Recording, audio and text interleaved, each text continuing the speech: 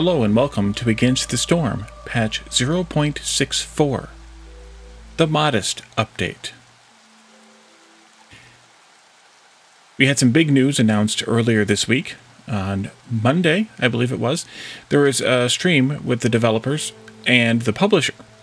And in that stream, they answered a lot of questions that were asked in various places, including in the stream chat.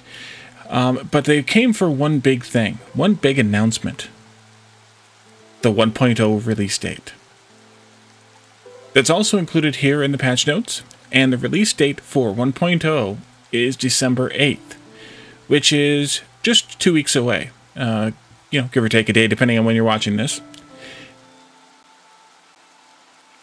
That update, because that update is so close, this update will not have very many changes in it. In fact, it's mostly about cleanup. Some of the things we've seen already, in a manner of speaking, some balancing, some UI, UX tweaks here and there, a little bit more in the lore system with Aunt Lori, but not much else. And that's good. Bug fixes, of course, but not much else. There's just, the game is done. And they're just now kind of making sure that it has all the polish that it needs. So we're going to go through and talk about the few things that are in this update, and then we will just hype ourselves up for December 8th. Speaking of hype, I am going to be updating many, possibly all, of the tutorials that I made just about a year ago when the game came to Steam. Which means, well, a lot of work, of course, but it means those tutorials will be up to date. For those of you who may be watching and following the game, may have been, but don't like to purchase games in a pre-1.0 state, in an early access state, I know there is a large population who has that that line that they don't cross, and so now's the time, if you've been watching the game, by the way, to keep an eye on it. If you are willing to buy it early, it is on sale for the autumn Steam sale.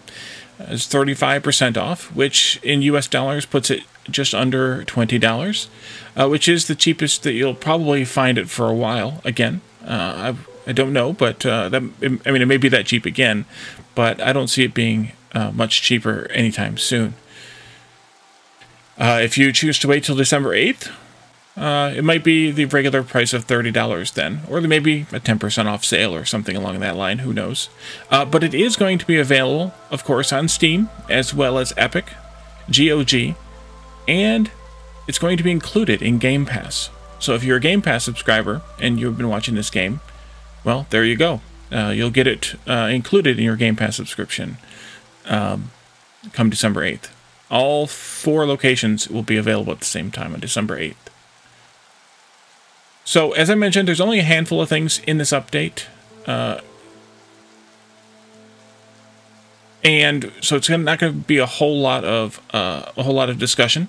A lot of the changes that are larger, relatively speaking, revolve around the whole seal system, the whole collecting the seal components and the Guardian components and closing the seal. And that makes complete sense to me because, well, it was recently introduced, just, I don't know, a handful of updates ago, really. And it never had a balance pass on it. So they've gone through and rebalanced a bunch of things relating to the tasks you have to do to get the components, or the parts of the Guardian, and then also the rewards you get for completing the seal. Much more balanced. Also, there's a much larger pass, or a much broader pass made on Glade events and orders to make a bit more variety in the rewards, and also in some cases with the orders to make the rewards more applicable to the story behind the order, or the text within the order. So there's some balancing going on there as well. The only thing they had left on the early access roadmap that is not finished is Steam Deck support. It is partially supported. If you're a Steam Deck player, you probably will be okay. You'll have to get you have to customize your key, your controls, and everything like that. But they do not yet have full verified Steam Deck status. So if you're intending to buy it for Steam Deck, maybe try the demo before you do, because you may not enjoy it. But it's still a great game to play with a keyboard and mouse. So if you have access to a keyboard and mouse, it's a great game to play with a keyboard and mouse.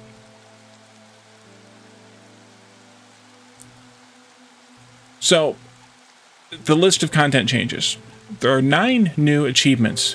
For now, they're only in Steam. They will be in Epic within the next few days. However, as all achievements are tied to a deed, if you finish the deed, you will get the achievement in Epic Game Store the next time you launch the game there and you've gotten the deed. So you don't have to get the achievement after getting the deed, after playing to get the requirement. All you have to have is the deed completed, and you'll get the achievement already. So there's a handful of ones based around achievements, or deeds rather, that were kind of bigger ones that were just missing an achievement where there were other deeds like it that had them. For example, there are deeds for only 4 of the 5 playable species, where you have enough of the species, enough of their houses, and then usually a special building associated with them. So now there's a fox utopia, which was missing. 30 foxes, 15 fox houses, and a tea doctor required to achieve that one. And as I said, as long as you complete the deed, you will get the achievement. You don't have to do the deed again, or you don't have to meet the deed's requirements again. There's some new conversations, as I mentioned earlier, with Aunt Lori. They have to do with reforging prestige level seals, which were the ones that were missing. We had an update, last update I think, where they added some of those conversations for the regular level seals, and so now we get the conversations for the prestige level seals.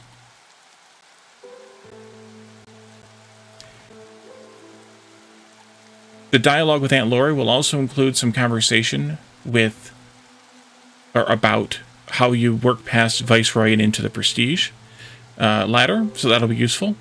And speaking of the Prestige ladder, there is one new feature coming to the game with the 1.0 release. So you won't have it in this patch, it'll be in the 1.0 patch. It's called the Queen's Hand Gambit. This will be a post-Prestige 20 challenge where you have a limited amount of time to play through an entire cycle, storm cycle, and seal the final seal, all with certain restrictions placed upon you. And I think it gets more challenging each game you play. I think it adds another force mystery or another effect every time you play. So I'm assuming there will be a 1.0 patch, even though this is the last, every 2 week patch. I'm assuming there'll be a 1.0 patch on that Friday the 8th, and there'll be some patch notes including details on the Queen's Hand trials and Gambit. But that's what we know for now. They talked about it quite a lot on the stream, but as far as the details and in writing, we don't have any of that really yet. So we'll have to look forward to that in 2 more weeks.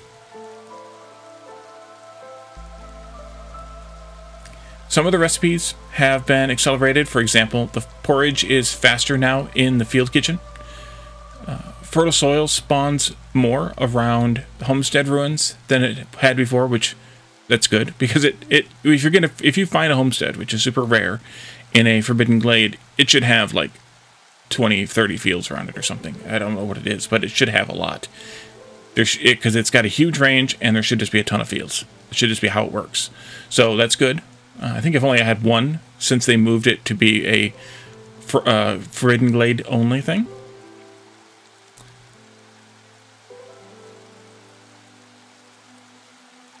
There are some cleanups on some perks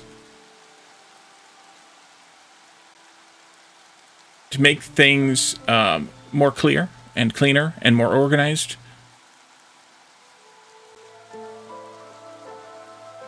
2 of the Archaeologist's office upgrades have been tweaked in Scarlet Forest. The Ancient Strength now increases the carrying capacity of movement speed of all scouts, instead of increasing the carrying capacity of all workers in the settlement. And Carved in Stone no longer scales based on the ancient tablets and now increases Glade event working speed based on reputation points gained from completing Glade events. The working speed bonus has also been reduced from 10% to 7%. That one's a little bit, I would say, more controversial in a way, but it's fine for the number of times you would see it and deal with it. I think it's fine because it's only in the one biome, so I think it's fine. Pickled Goods has been reduced from 2 stars to 1 in the Beanery. I think every building was 2 stars, so they try to balance it out a little bit. Rebalance resource rewards for almost all Glade events in the game. This is what I was mentioning, I think, at the beginning, where they found that a lot of those rewards were based around kind of the same types of materials, or focused on a lot of the same materials. So now there's a lot more different variety. That's still not correct. A lot of variety in what you can get from Glade events. It's not all the same kind of handful of things. So that's good, because now that there's so many different types of resources in the game, they're taking advantage of that variety.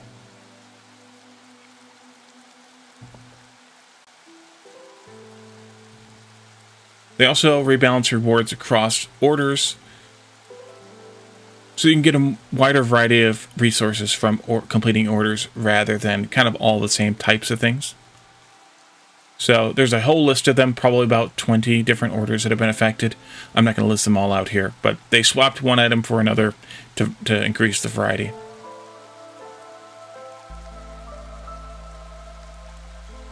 They've also slightly increased the number of traders found in small glades. So opening small glades is a little bit more advantageous.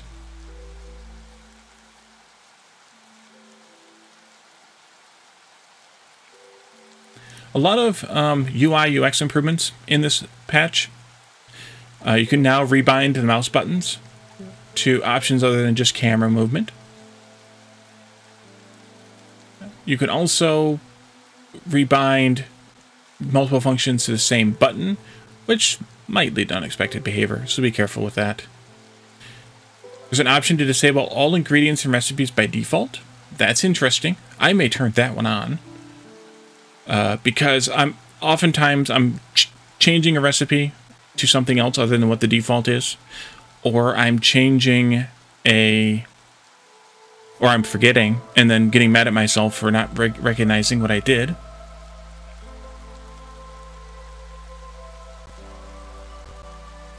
There's a tooltip now explaining why the Rainpunk and Blightrot tutorial is locked for some players. That's the new tutorials that are on the world map screen.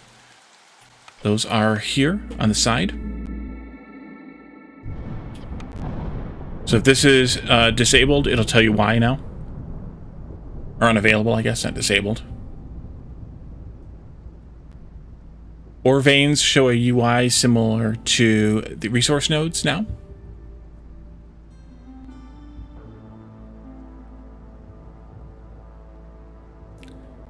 You can now shift-click the Blightrot icon at the bottom of the HUD to stop all rain engines. That's really useful. Just that kind of do a bunch of things at once, or do everything that matches, similar to the way we can remove woodcutters from by clicking the icon on the HUD. That's really useful. Same kind of thing. The seal contract UI now selects the next seal by default when you finish a cycle, unless you manually change the selection. If you select your own seal at least once, the UI will no longer automatically progress through the seals. Oh, that's interesting. So once you finish your cycle and you pick the seals, if you continue to pick the same set of seals, it won't keep urging you forward. So if you aren't a prestige player, you don't want to be a prestige player, you're never going to play a prestige seal, then it'll stop prompting you to choose those. It'll just keep the ones for Pioneer, Veteran, and Viceroy selected. That's very useful.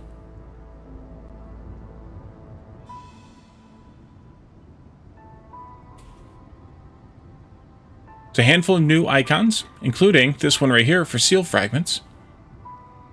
The rest are all modifier rewards, so we won't see those easily here. They also improved the spacing in the world map modifier tooltips. I don't remember what they looked like before, but we can see that here.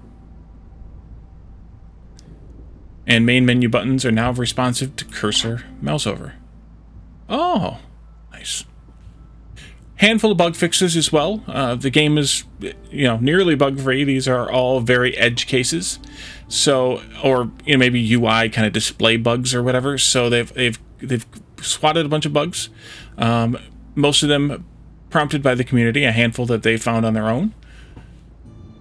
And they've done another pass on game performance. So we should see a little bit better performance on, slower hardware, older hardware in all biomes.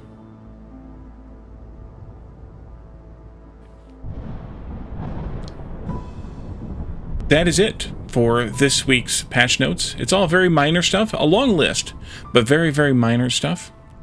We will be starting a new mini-series with a new town in the next day or so. So stop by and join us for that. And then the next time after that we play, it will be the 1.0 release.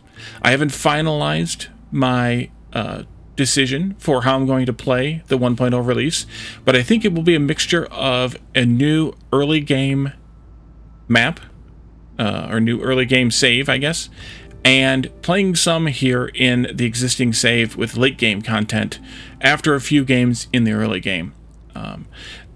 This series will not be as slow or explanatory as the beginning of the Steam series was. But I do plan to talk over a few things when we get into those first few maps.